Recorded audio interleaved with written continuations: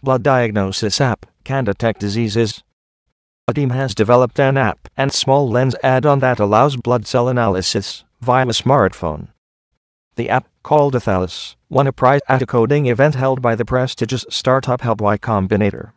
The team says it can detect diseases such as malaria and cancers in seconds through so-called predictive cell counting.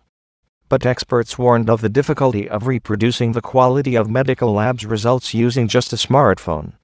Users take a picture of their blood using the lens attachment, which is then sent to the app servers, and the results are then sent back to them.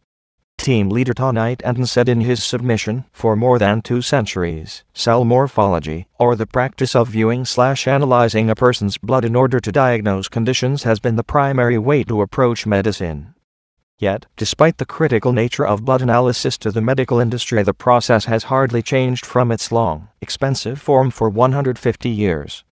Mr. Knighton added that in rural areas, the tech will really shine, providing previously unavailable diagnostic skills through the power of artificial intelligence and computer vision.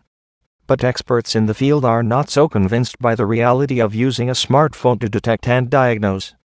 This app will create more confusion than alleviate anxiety. Dr. Amar Safdar, the director of transplant medical diseases at New York University's Langone Medical Center. The major limitation for this approach is that most viruses require electron microscopic exams to see them.